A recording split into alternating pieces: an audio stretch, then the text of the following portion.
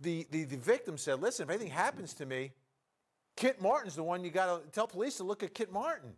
And I'm wondering, I mean, if you're to be at that point where you are so scared of someone that you think something can happen and you know who would be responsible, I wish there was a way for that person to take some steps to prevent it from happening. But that evidence is coming in. Do you think it's persuasive evidence that the jury will believe these people who come in and say, oh, yeah, the victim told me if anything happened, it was this guy? I think it is going to be helpful to the jury. You know, like you said, we see it in movies, and we hear all the time about things like this, and everyone's thinking, I've got an enemy. And if you know somebody's out to get you, that's what we all would do. We'd say to our wife, to our spouse, to our best friend, look, if anything ever happens to me, I want you to know who did it. And we all hope that that would get in front of a jury. Usually it doesn't get in front of a jury. It's interesting that they're letting it in, and I understand the theory. But yes, I think it's persuasive because you don't have anything else, right? I mean, your prosecutors, they don't have, like the defense said, there's no DNA, there's no eyewitness. What do you have? You know, dead men don't lie. Dead people don't lie. They spoke the truth, and you have to listen to them. There's something holy and sacred about what people say from the grave or before they died. So I think it's powerful. In this case. Well, let's take a look at that video that you're mentioning, and we've got the video of Diana Phillips there at the house. Let's take a look at it. And you kind of see her. Now, when you zoom in, you can see in the reflection. If you look in the reflection, you can see her finding it. Look at that.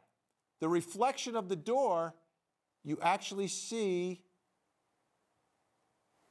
her finding the shell casing.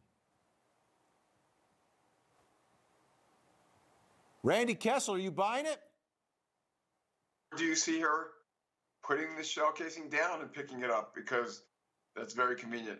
I think it's she's believable to me. I think she's believable. But are you going to put someone away for the rest of their life based on that one piece of evidence? That's good corroboration. It's good, you know, circumstantial evidence.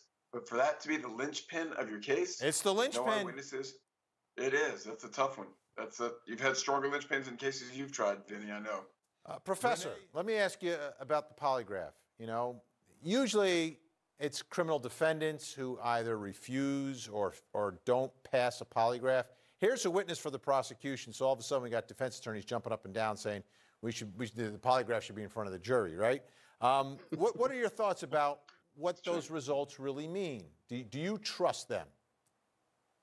No, I think everybody on this screen today knows polygraphs are subjective. It's based on who the tester is. And if you have 5 different people testing it, you're not going to get 5 consistent results. So, you know, there's some subjectivity because it's a human being interpreting the responses and the reactions. But, you know, thinking about that cross-examination, we're all thinking, God, there's so much he could have done. He could have said, aha, you thought, I've got it. I've got the silver bullet.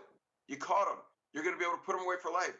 But the one thing we learn in law school is you never ask a question that you don't know the answer to because you don't know if she's prepared for that, and you don't want to be dramatic and look foolish. So I think he's done the right thing. He didn't have a chance to practice with her because it was not his witness. It was cross-examination. I think he's doing a good job. All right. We'll see how it plays out. Trial will continue tomorrow. This one's going to take a few weeks. Again, a lot of layers to this whole thing, but not necessarily as much evidence as we see in a lot of other cases here on Court TV. All right, when we come back.